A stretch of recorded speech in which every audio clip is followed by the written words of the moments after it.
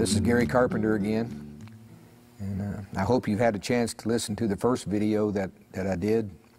I kind of real quickly summarized my journey with my wife. Really, it started as a young man searching for God. God has always been so good to me. I'm the one that's walked away from Him. He's never walked away from me.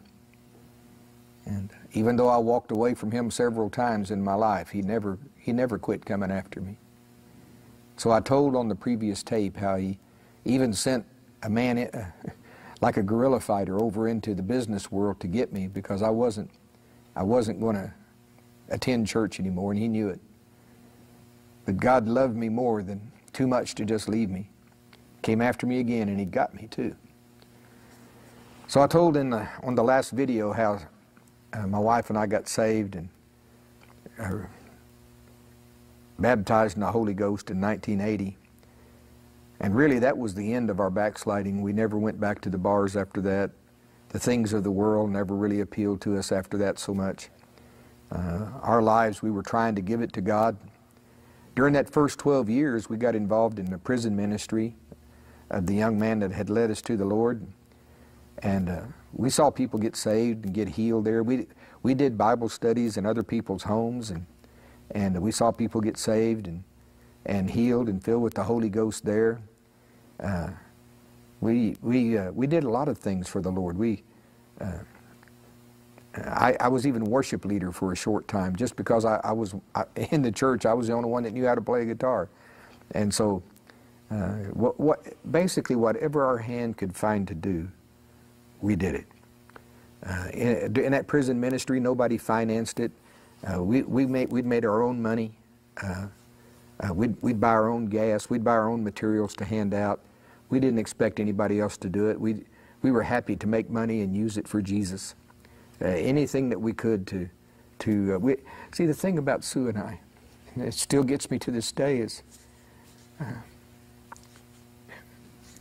we were so lost. We were 33 years old when we really came to the Lord. And I feel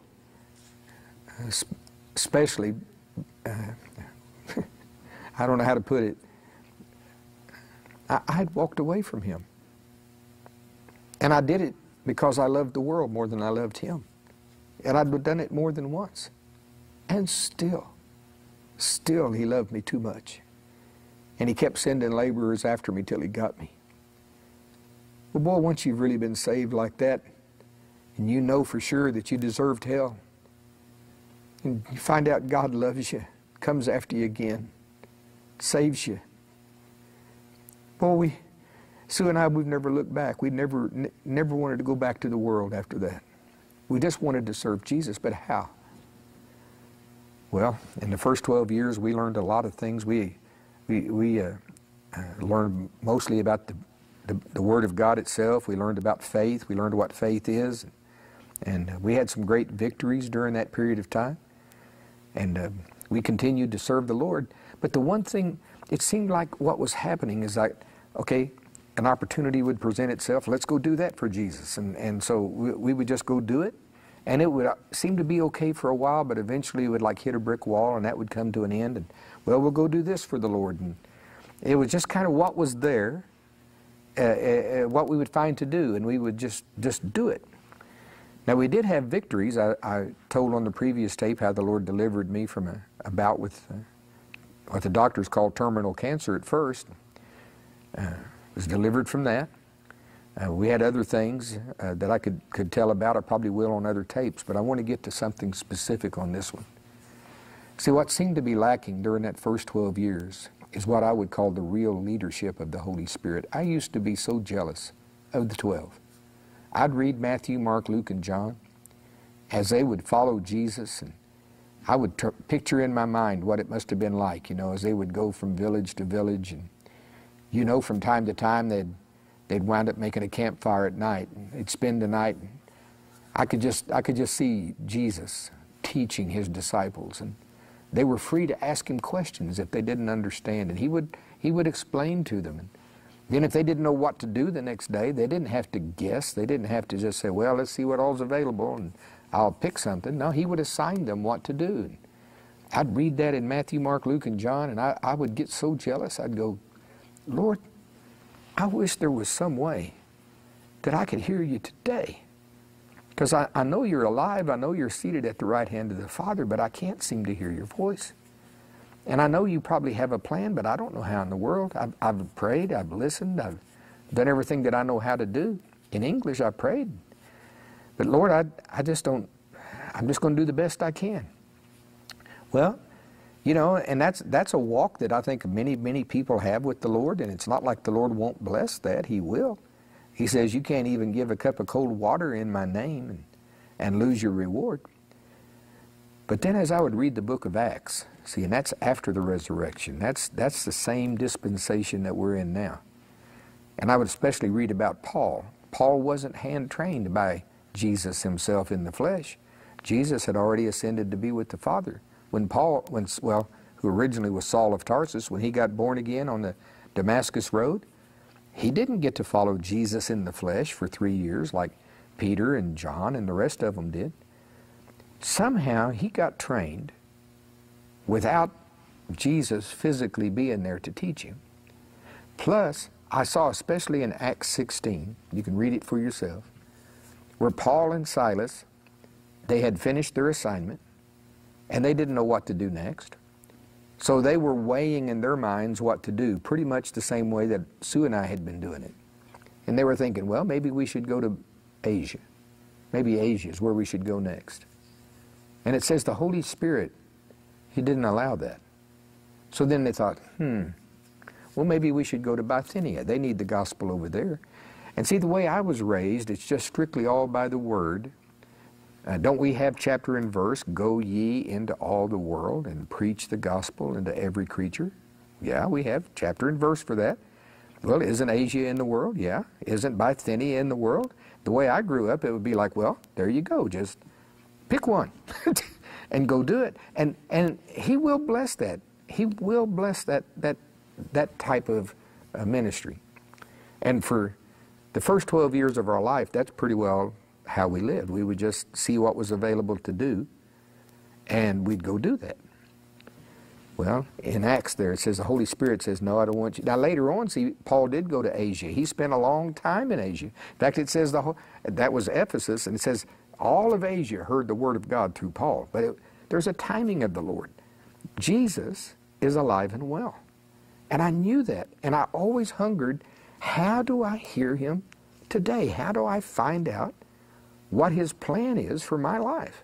And we never could find it till we started attending the prayer center. Well, I saw in the book of Acts there, I saw that the Holy Spirit was the one that was giving them direction. It says the Spirit said, no, don't go to Asia, don't go to Bithynia.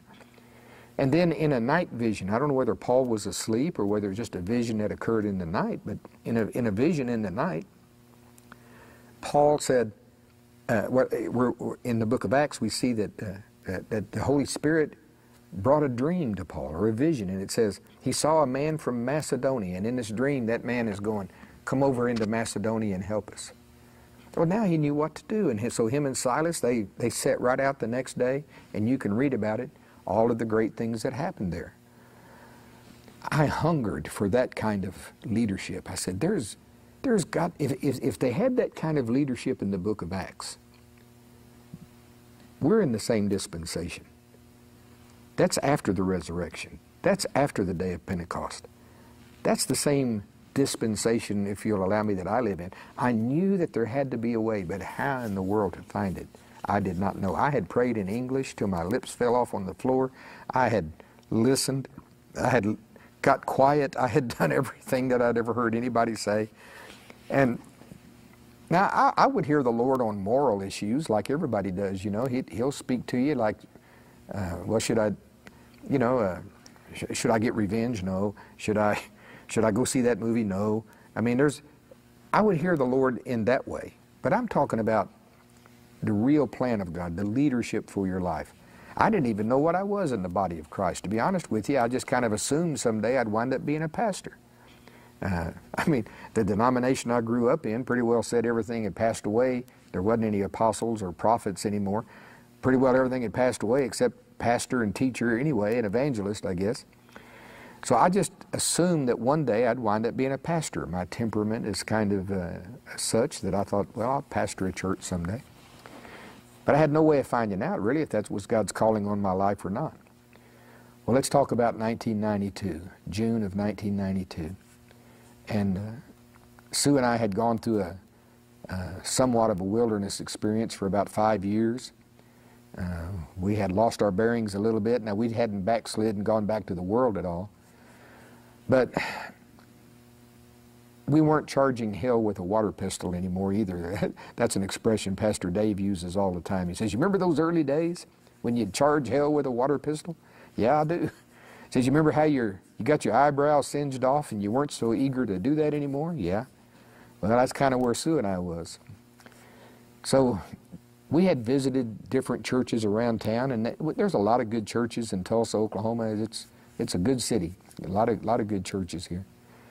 But none of them really felt like home. We'd visit, it was okay. So I remember it was a Saturday night, and Sue and I were at home, and we were talking about, we just can't keep living like this. We have got to somehow get plugged in somewhere.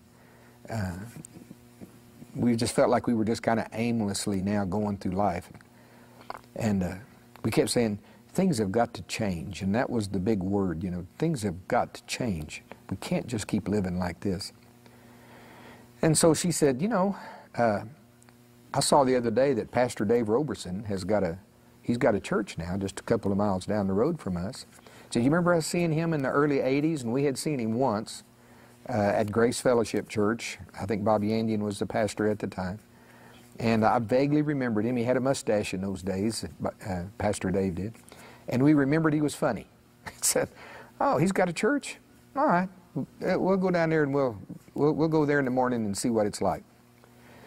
Now, to be honest with you, at that point we had been somewhat disillusioned again by church to a certain degree.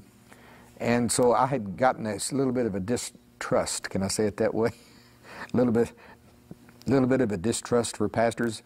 I wasn't sure that I could trust them anymore. And so we came into the church, and I remember we sat over on that side of the auditorium, and really we were trying to kind of hide. we were going to test the waters, you know. So we purposely sat down in the middle. There was a lot of group in that area, you know, a lot of people right there, so we thought we'd just kind of hide there in that group. And Pastor Dave comes out, begins the service, and all right, things are going okay. He wasn't 5 minutes, I don't think, into that service, and suddenly he just kind of stops, and he walks right down towards where we're sitting over there, and I see him walking in our direction. I start scooching down in the chair, and he walks right over and he's looking right at Sue and I, and he goes, you two right there, you two. And we're both like this, and he's going, no, you two right there. And I'm going, he says, yes, you. He said, I saw the hand of God come down on you two. Would you two mind stepping out in the aisle and let me pray for you? Well, what are you going to do? Say no. so we, you know, I felt like going, we're new. We just came to hide. We just wanted to test the waters, you know. But you don't do any of that. So we stepped out in the aisle over there. And now here he comes. Now remember our discussion the night before. Things have got to change. He walks up to us, and those of you that are familiar with Dave, he just kind of does this, and he was listening. And he says, I see a banner over your heads with the word change written on it. Of all the things he could have said, I see the word change on that banner. And the two of you really need change, don't you? And the blessings of God. And I remember going, yeah, we do. I knew right then that the Holy Ghost had my number somehow. Somehow God, I knew God had been in our living room the night before, and somehow God was speaking through this man, making the connection with the one word that God knew would get me. He says, well, I pray those blessings upon you. And I remember Dave just barely touched me on the cheek. But to me, I heard like a crackle, like you take two electric wires and spark them together. I heard a spark like that. And I didn't even know there was any catchers behind me, but it's a good thing there was, because I went sliding back. I don't even really know exactly what he prayed for Sue, but she didn't go sliding back like I did.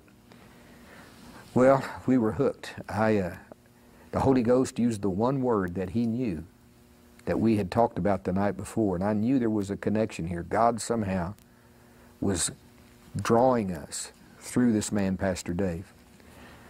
Well, at the time, I was a long-haul truck driver.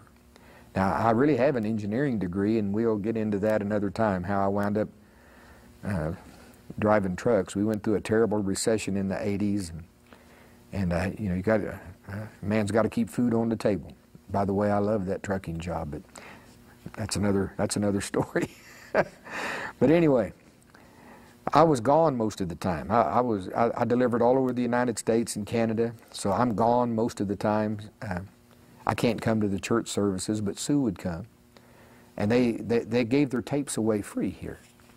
And we didn't have much money, but Sue would get those free tapes every service. And boy, when I'd come in off the road, I was usually only home for a day or day and a half, and then I was gone again. Man, I'd take most handful of tapes with me, whatever she'd gotten, and I'd take them in the trucks and I'd listen. And I had never heard teaching like what Pastor Dave was teaching on these tapes.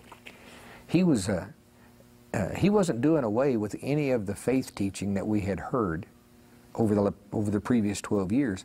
In fact, he would make statements like, I am a faith man. My underwear is made out of a Tulsa faith flag. And I needed to hear that, because I knew that faith in God's Word had saved me. Faith in God's Word had delivered me from cancer. And maybe at other times I'll tell you about some other miracles. I knew faith works. But Dave would say this. He said, look, it's good to be a man of faith, a man or woman of faith. It's good to believe God's Word and not be moved by the circumstances. But he says, what you really need is to couple up that faith with the leadership of the Holy Spirit. He said, there is a way where you don't have to go through life trying to figure out what it is God wants you to do. He said, Jesus said, I've sent the Holy Spirit. He's going to guide you into all truth. He said, He shall take of mine and show it unto you. And there's a way, if you want to know, where you can start hearing God's voice for yourself. And you can begin, he said, you know, Jesus is alive. He has a plan, a right now plan for your life. And how He delivers that is by the agency of the Holy Spirit.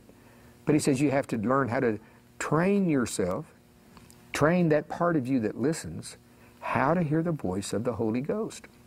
So he started, and I don't want to teach all of those things necessarily on this message, but I want to tell you mostly what the end result of it was. Well, Dave began teaching us, and it does involve praying a lot in other tongues. Let me read a verse for you out of 1 Corinthians 14. Let me find it here. I think I can find it pretty quick. 1 Corinthians 14. I'll just summarize this part. It says, verse 2, it says, He that speaketh in an unknown tongue speaketh not unto men, but unto God. For no man understandeth him. Howbeit, in the Spirit, he speaks mysteries. Now, I remember Dave saying it like this. This is like in the early days, fundamentals. He says, so when you're speaking in an unknown tongue, without a doubt, you are communicating mysteries. He says, now what do you think? While that communication's going on, do you think you are explaining mysteries to God that He didn't know about 2 millennia before you were born? No. He says, no. While that communication is going on, God is explaining mysteries to you that you've wanted to know your whole life. What kind of mysteries? What's my calling? Do you have a plan for my life? What do you want me to do? What do you want me to be? I started remembering Acts 16, Paul and Silas, and the leadership that they would get by the Holy Spirit. And see, Jesus says, He says, when the Holy Spirit, He's not going to speak of Himself. What He hears, that's what He speaks. For years I didn't really understand that too well, but I do understand it now. See, the Holy Spirit has not come really to be our Lord. He has come to bring us the Lordship of Jesus Christ. Jesus is the head of the church. Jesus is alive and well. Just like he had assignments for Peter and James and John when he was in the flesh, the one we see in Matthew, Mark, Luke, and John, just like he had assignments for them then, he has assignments for his body now. But how he delivers that, I can't with my physical ear go up to Jesus and hear his physical voice speaking in my physical ear. So what he's done, by the Holy Spirit who is omnipresent, he's God also, he's everywhere all at once. He's with Jesus at this very moment. He's with me at this very moment. He's with all of you at this very moment. He has taken the role of the great communicator. He knows the mind of Christ for every individual believer. And if we learn how to communicate these mysteries, they're not really mysteries to him. They're mysteries to us. So one of the foundational things that we learn from Pastor Dave is, you can come in that same chapter, Paul says, I thank my God I speak with tongues more than you all.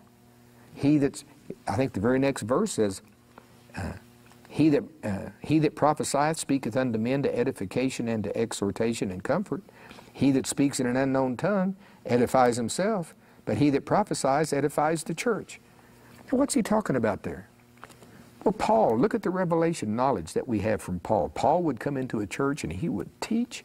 We have record of many of his revelations right here. Where did he get that revelation knowledge? He says, I thank my God I speak in tongues more than you all. He that speaks in an unknown tongue, he's communicating mysteries with the Holy Spirit. So not only does the Holy Spirit bring you the plan of God, but he is the great teacher of the body of Christ. He can take the Word of God and he can tailor individual messages just for you.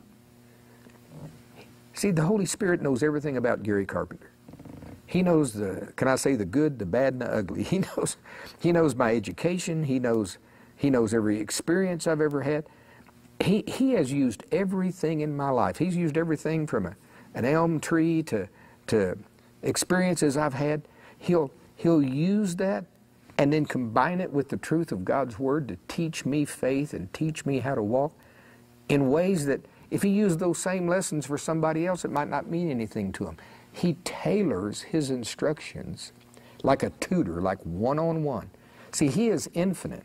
From his point of view, he has all of eternity just for you. He has nothing else to do as far as he's concerned except just for you. But he feels that same way about me and the same way about every individual believer because he's an infinite God. So he has eternity just for you. Well, what determines how much time how much of those mysteries that we comprehend? He's always ready to pray. He's always there willing to teach. The question is, how much time are we willing to give him to pray these mysteries? Pastor Dave has tape series after tape series. Well, I keep saying tape. I guess I'm dating myself.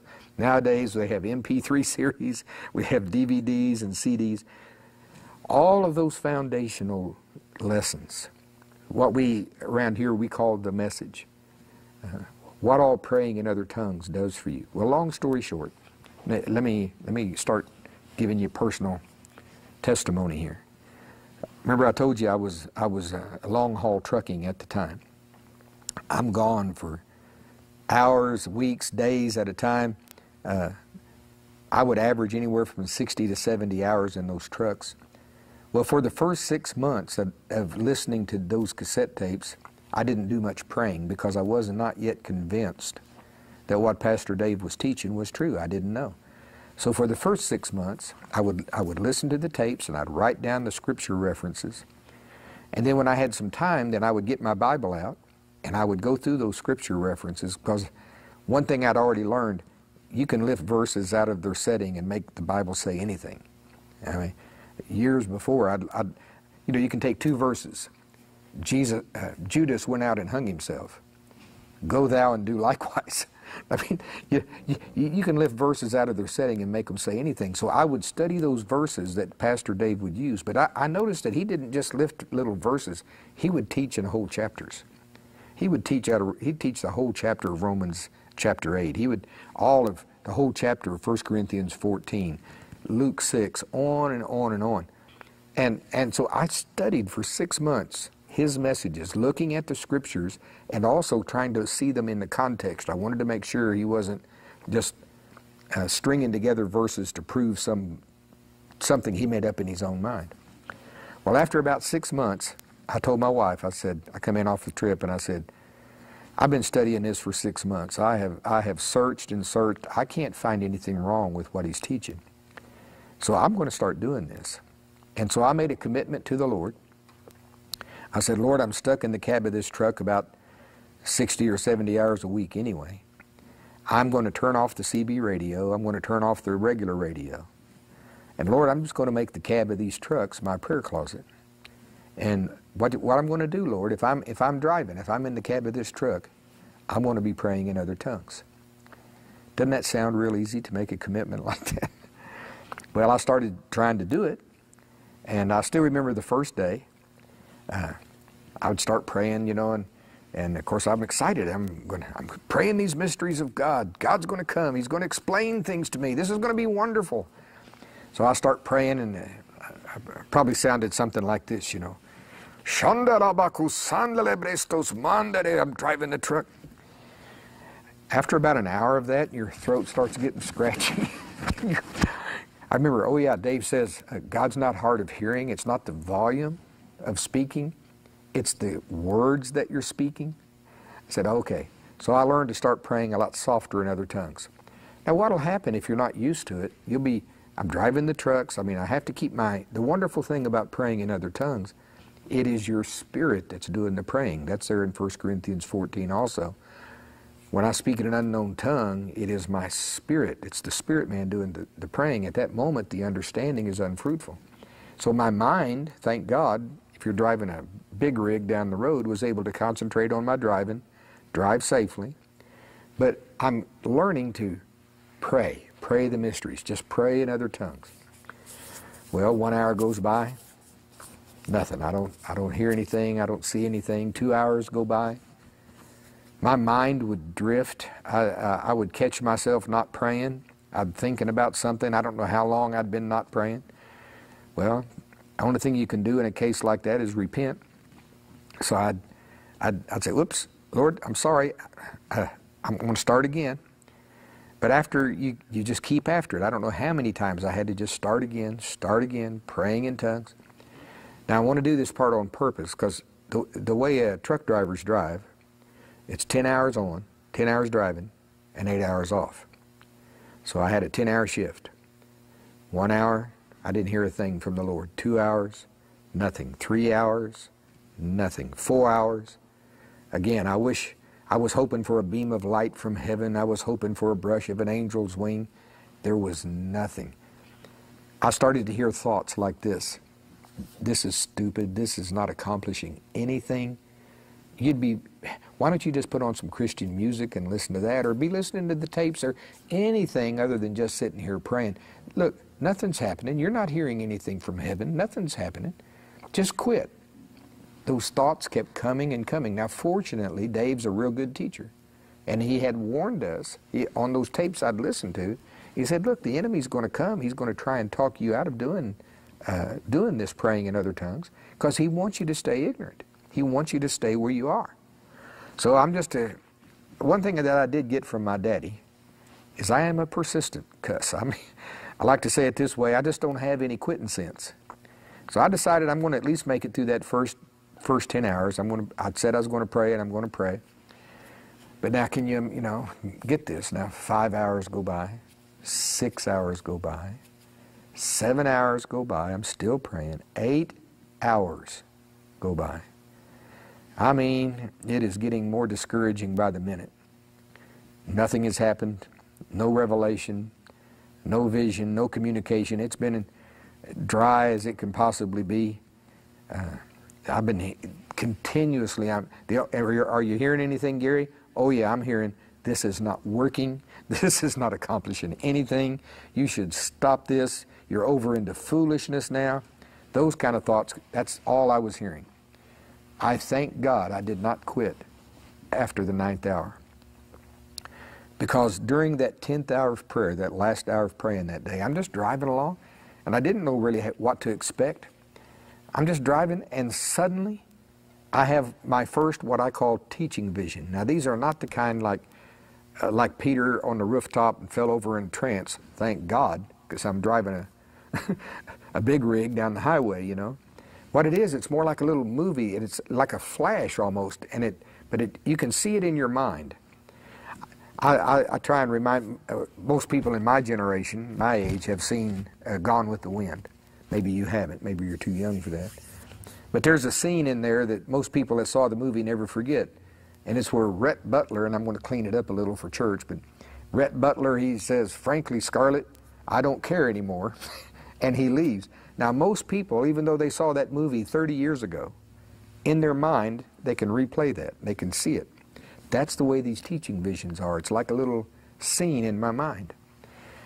I had been studying faith for years, and I had had some good success with the principles of faith. I had been healed. I've told you before about the cancer. I could tell you other things that had happened where I was able to operate in faith to some degree. But then I could tell you other stories where I had tried to launch out in faith, mainly by seeing what other people had done. I would try and go do that, and I would fall flat on my face. Well, this little vision comes, and he taught me faith. He personalized it in a way for Gary that it's changed my life forever.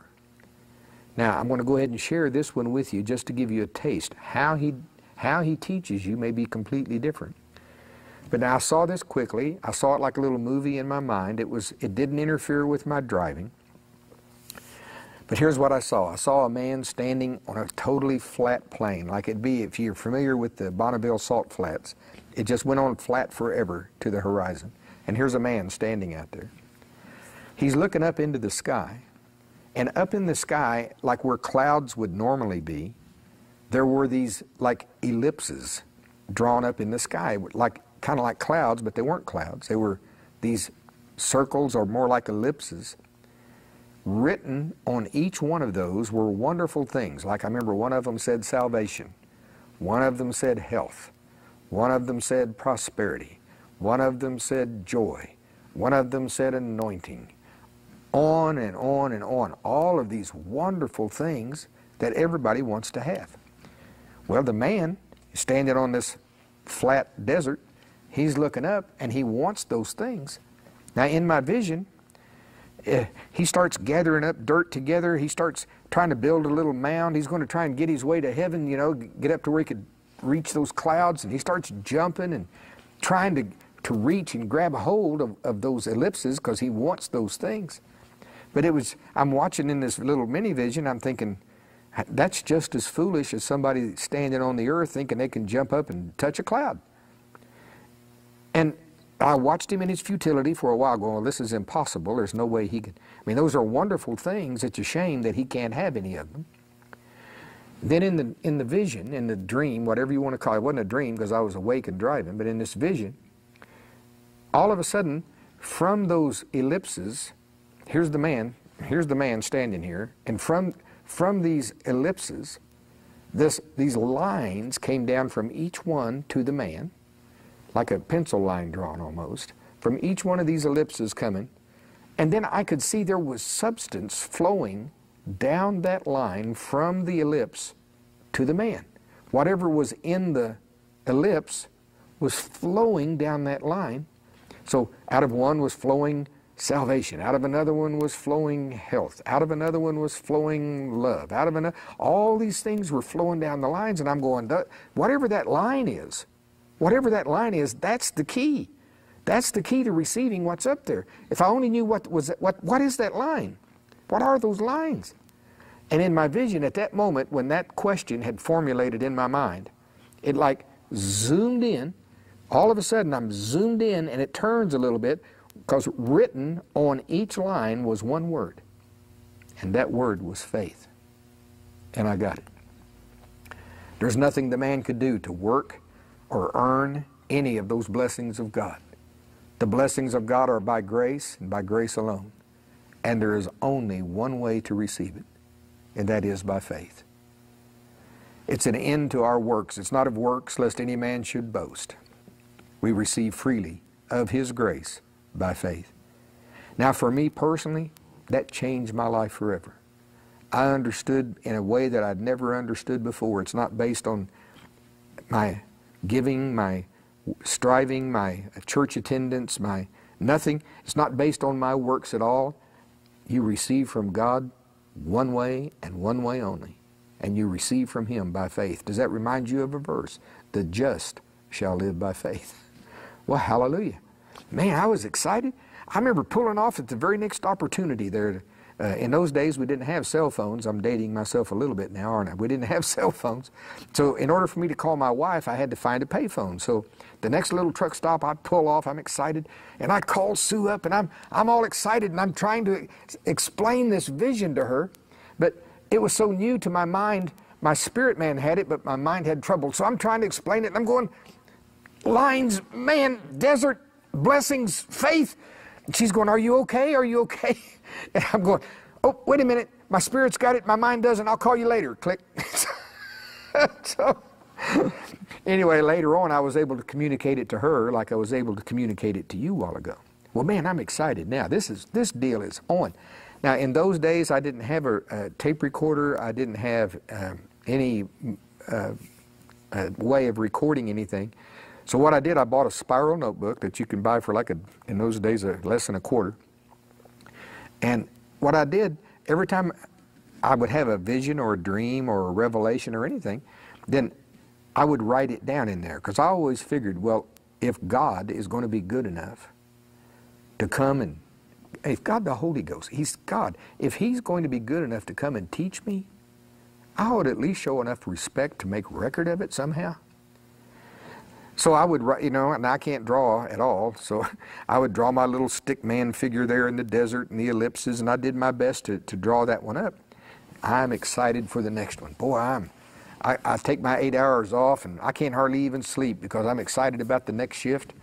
Hallelujah. I'm going to pray these mysteries of God. God's going to communicate to me. This is wonderful. I have found it. I have found it. So I start praying the next shift. I could go slow again, but can you picture how long 10 hours is? Praying in other tongues, praying in other tongues, praying in other tongues. 10 hours.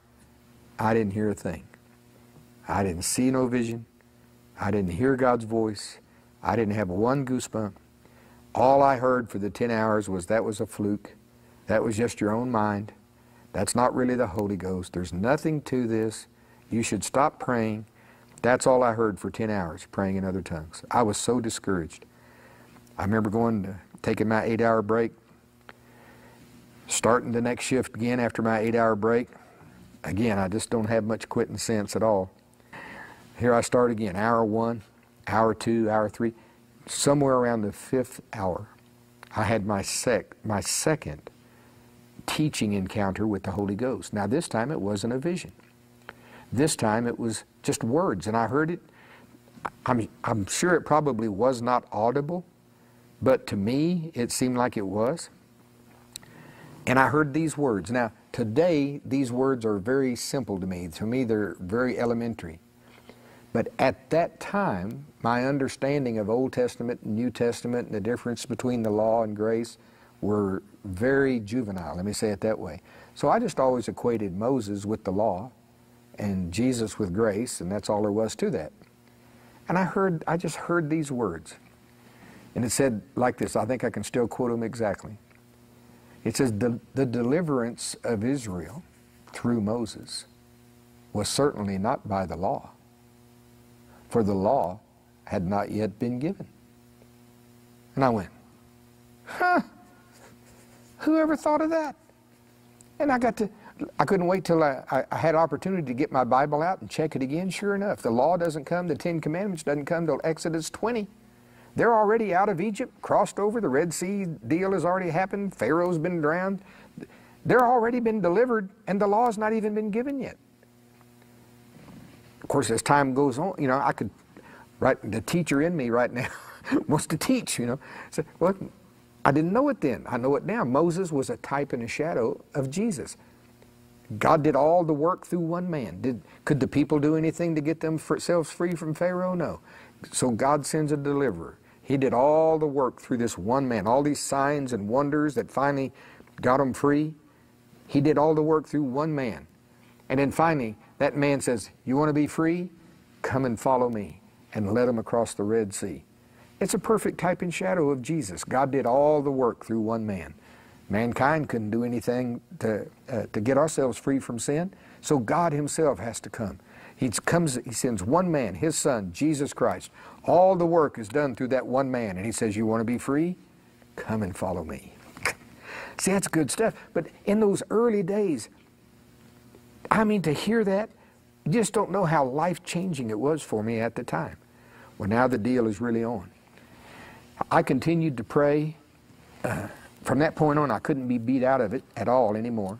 And I continued to pray in those trucks for a total of 17 months. And every time, sometimes it would be a vision. Sometimes it would be I would hear words. Sometimes it would just be a revelation. Suddenly, something that I always wondered about, something from the Bible, I would understand it, and I didn't know how I understood it, but I understood it. And I could reference it in the Bible. I could show you chapter and verse from several ways, you know. That process just continued, and I'd write them down in the spiral notebook. Now later on, and when I say later on, years later, as we got a computer and my wife began typing those for me, and they became lessons, and much even today. Those were the foundation stones of the ministry even today. Because that process has continued to this very hour, and I pray and understand more. I learned to tap in to the teaching ministry of the Holy Spirit. But it was through Pastor Dave's teaching. And it fundamentally started with starting to spend time praying in other tongues. Well, for me, I wasn't getting a whole lot of direction. Well, now see, I'm getting a check even on that. I do remember the first direction, because what I'm really after is, remember what I was really after? How do you get the personal leadership of the Holy Spirit? Well, the first thing that came was not so much leadership, it was teaching. He was, by vision, by revelation, and by voice, the first thing that began to happen, he began teaching me the understanding of God's Word. But I do remember my first leadership type instruction that came by the Holy Ghost. It's not at all what I expected. I was still driving the trucks, and just as clear as you're hearing my voice, one day I heard him say, I want you to lose 40 pounds. Now, I've been driving trucks for over 4 years. Driving trucks, you don't get much exercise, and it's boring, and so you snack and you eat.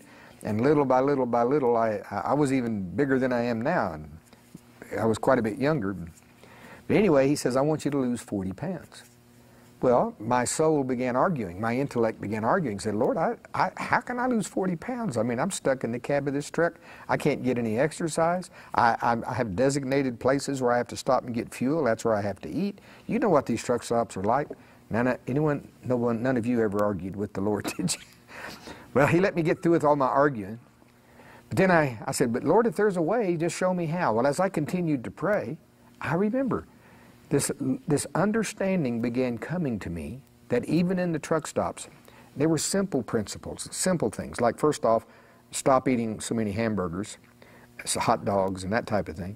Start eating more salads and things that are better for you.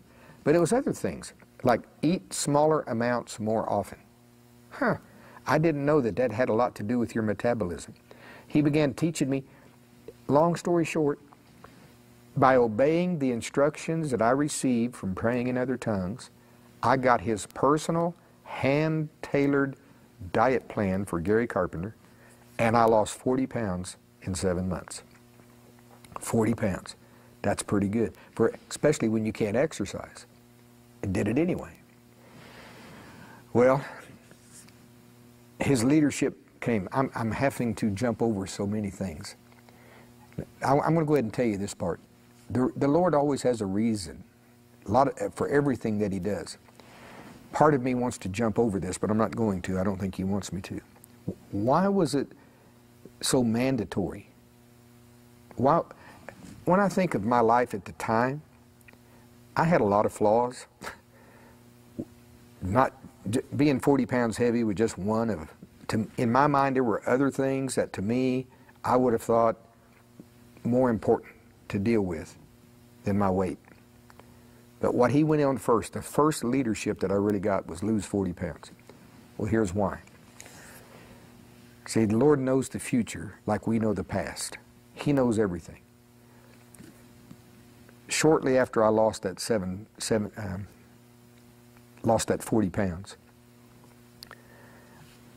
I had a heart problem that came on me suddenly, unawares, and I nearly died.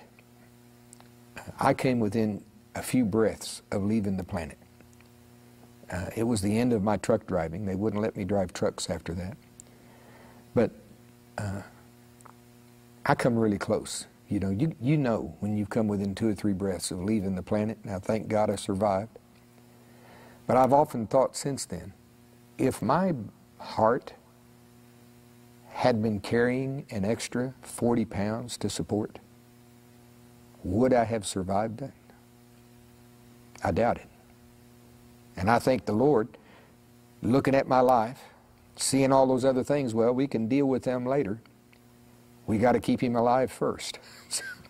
So the first instruction he gives me, lose that 40 pounds.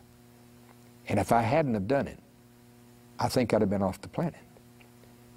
When the Lord tells you to do something, he's got a reason.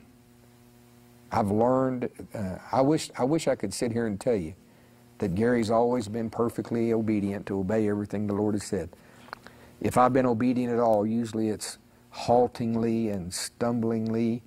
You know, I do eventually usually obey, but it's usually not as quick and as orderly as I should have. But I'll tell you this much. I have learned over these years, he has a reason for everything he does. Whatever the Lord says to you, you need to do that. Well, I want to fast forward a little more. After I left the trucks, he put us into full-time ministry. That 17 months of praying. See, did you know the Bible says God is, He answers before we call? As I look back on my life now, a lot of times you can't see His leadership nearly as well as you can in hindsight. See, He knew before the foundations of the world that one day Sue and I would be coming to this church. Did you know He already had us in a house about 2 miles from the church? He had me in a job. I mean, I can't think of a more perfect job to be in if a guy wants to pray a lot, 60 or 70 hours a week. He had me in a job where basically I could be paid to pray. Just up to me. Do I want to pray or not? I'm going to get paid anyway. I know that He had me in the perfect house and the perfect job to get us a jump start, if you will, because I was already in my 40s. I'm not a teenager. I'm not in my 20s anymore. I got a lot of catching up to do. So He had me in that job where I could just really pray a lot. Not only these mysteries, not only the understanding of God's Word and revelation knowledge, but He needs to catch me up on His plan.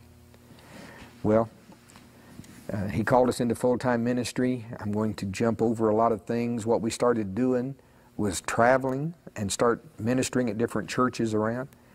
As we continued to do that, He always told us to make all of our teachings available free. We always recorded them, and we always made the cassettes available for free to anyone who wanted them around the world. That developed into quite a ministry even on its own. There was one point in time, now that's very expensive to do it that way, and we had virtually no income at all.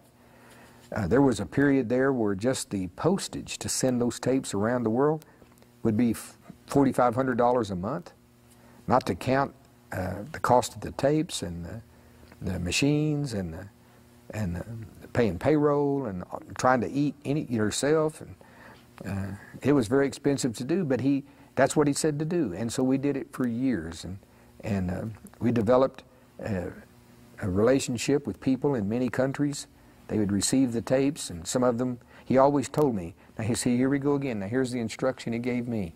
He says, if you will obey me and send everything for free, I will speak to the hearts of the people I choose to support you and the needs of the ministry. Well, that's what He said. Remember what faith is? Remember what faith is? Faith believes what God says no matter what it looks like. Well, I got to tell you, a lot of times it looked like He didn't say that.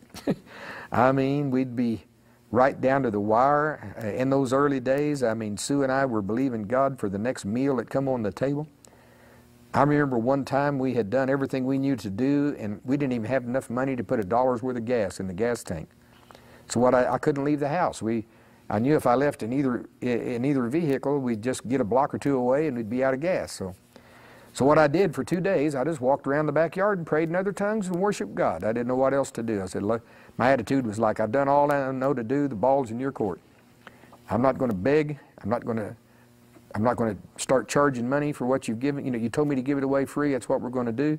And if I can't do anything else, I'm just going to walk around this yard and praise you and pray in tongues. I did that for 2 days. And then on the third day, somebody who doesn't know the situation, they don't, you know, just friends, just people, they don't know what our situation is. They come over to visit.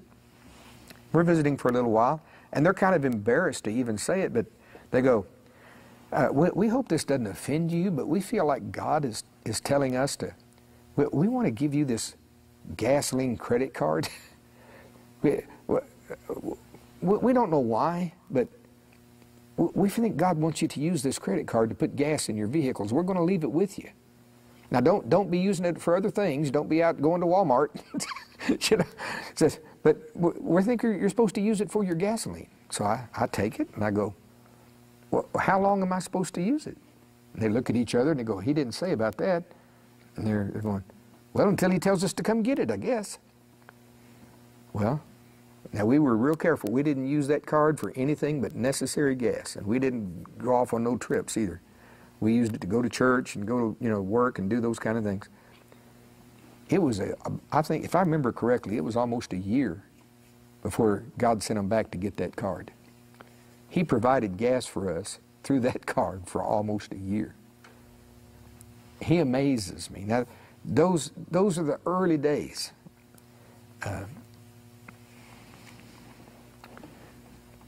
See, I had no idea when I was praying those mysteries in the cab of that truck, part of the plan, His calling for our life, that not only would He call us to travel all over the United States and preach His Word. Do you know we saw cancer healed? Sue and I, through our hands. It's all Him. Well, we saw Him heal cancer through these hands. I lose words because Sue and I, one thing if you ever spend any time with us, you're going to find out we're as plain as they come. We're just people from Oklahoma. There's nothing special about us. We're just as plain as dirt. But we found a way to fellowship with God through the teachings of Pastor Dave Roberson. We found a way where we can communicate with Him. And He could begin using us in ways that He never was able to use us before. We began to find His leadership, and He began taking us on these teaching trips around the country, and then He started taking us around the world. In 2003, we got to minister in Poland. Never been to Europe before, never been out of the country before. That same year, I spent a month in South Africa teaching all over around Johannesburg and Pretoria and all these little towns. Got to teach in the Zulu camp, where through an interpreter in the Zulu language, teaching God's Word. For 30 days I was there. Then we had our first trip to Asia, South Korea. I've been there 6 times now, 6 different years, preaching the Word of God, teaching. We've seen God do miracles. Who knew all of that was in those mysteries that I kept praying? And it wasn't just me. I'm just telling you my side of the story. If Sue was sitting here, she'd tell you about all the times her praying, how God began teaching her. I wish she was here to teach you about how one of the first revelations He got across to her was the words of her mouth and how important that they were. She would get together with other women, and trust me, Gary's got flaws. My wife can sit and talk with other wives, and if she wanted to, she could, you know, as they start talking about my husband does this, and my husband does that, she could have joined in, trust me, and probably had more to say than them. But God, right from the beginning, began teaching her, especially out of Proverbs, about the words of her mouth.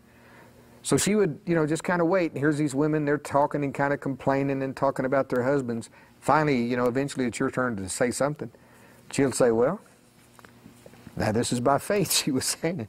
She's saying, I don't know what to tell you. She said, my husband nothing perverse or crooked ever comes out of his mouth. All of his words are princely. He only speaks in line with God's word all the time. My husband is an excellent provider. He loves me like Christ loves the church. She would just go on and on and on. What she was doing was saying what the Bible says, not saying how I really was at the time. Now, Gary, have you improved? I hope to God I have. You'd have to talk to her. I think I have, okay? But trust me, even today, there's things, But don't think it was just me. He was teaching her the importance of her word. She would declare God's word over our children, declare God's word over me, declare God's word over our house. I can tell you this one little story here. Just in the early days, he's teaching us about the power of the spoken word. Sue had this plant that she just loved. It was I don't know if you can see that plant. It's a plant about as tall as a man, and we had it on it was in a bucket thing. Maybe the bucket was this big around, and that plant coming out. And all of a sudden, it just started getting real sickly. And she didn't know why. She'd had this plant for years. It had always done well. It looked fine. She inspected it for bugs or anything, couldn't find anything like that, but it was dying, there's no doubt about it. It was just getting real sickly and kind of brown looking. So she walks it, now God's been teaching her, right? So she walks up to it one day. She says, I curse whatever is killing my plant, die in Jesus' name. We didn't do that in the churches I grew up in.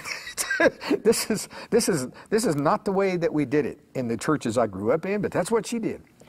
The very next morning when we got up, she looked at that plant. The entire surface of the dirt, the entire surface of that bucket was covered with little white worms that were dead.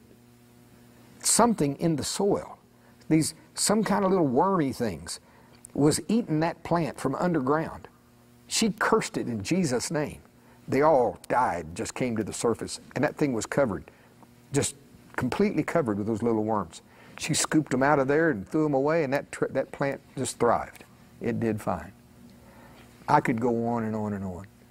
Now let me tell you this, the leadership that comes by the Holy Spirit. Not only did he start leading us, and I told you how on my own I probably would have wound up pastoring a church because that's all I ever really knew. My temperament seemed to kind of be in line with that. That's all I ever really saw growing up. But see, he knows who you are. See, Jesus really assigns every part of his body. You don't really get to choose if you're going to be an apostle or a prophet or a pastor or a teacher or an evangelist. He chooses. He makes you what you are. He places you in the body where you belong. I had heard that kind of thing, but how do you find out? Well, one day while I'm in prayer, I'm just praying those mysteries. I wasn't really seeking him, although I had asked him many times, now what am I in your body? What am I? Am I this or that? I just assumed I was probably going to be a pastor one day. And then one day, just in prayer, I think I can quote this again, word for word. I heard just as clear as a bell. The Holy Spirit said it this way. It said, he, I'm sure he means Jesus, he has not called you to pastor, and he never will. I thought, well, what's the next question after that? What has he called me to be? And I heard just clear as a bell again. He says, you are a teacher in the body of Christ. That's your calling. That's where your anointing is. And that is where your provision is. And don't ever forget it. Well, I haven't. Now, people call me Pastor Gary all the time, and that's okay with me. I'm not legalistic about this. But see, right on the other hand, I know I'm not one. I'm a teacher in the body. It won't do for me to try and be something else. Now, God might have me fill in for somebody at times. He's had me do that for Pastor Dave when he's in Brazil. That's fine. People can call me pastor. But see, I know I'm never going to have my own little church. I'm never going to be pastoring. I might run a Bible school someday or something in a teaching fashion, but it's not going to be a church. Now see, what happens too is you get set free. When you start hearing from the Holy Ghost like that, you start hearing His voice for yourself. It sets you free from well-intended people and prophecies that are not really from the Lord. Since that date, I can't tell you the number of prophecies I've had from people that don't know me very well. And they'll say, oh, yeah. You know, it usually starts with yeah. Yeah, Brother Gary, the Lord is showing me that you're going to pastor this big church, and I see the steeple and all of the people. And, you know, I don't ever embarrass them or anything. I let them go ahead, because usually it's in public, not always. And I don't ever embarrass them. You know, I said, well, thank you very much. I know they mean well. But see, once you've learned to hear the Holy Ghost for yourself, you just can't be moved by that kind of thing anymore. So I'll say, well, thank you. Keep praying. Keep praying, thank you. And just let them go on. But I know that I'm not called to that. Well, I'm telling you, it's a great day when you find out your calling in the body of Christ. It's a great day when you learn that place on the inside of you where the Holy Spirit communicates. It's a great day when you start getting in on the Yanji Cho used to say it this way, and I like it. The language of the Holy Spirit is dreams and visions. I found that to be very much the case. And when you start getting in on His visions and His dreams, you are on your way. Well, I hope this short testimony blessed you. I'm looking forward to the next time that we're together.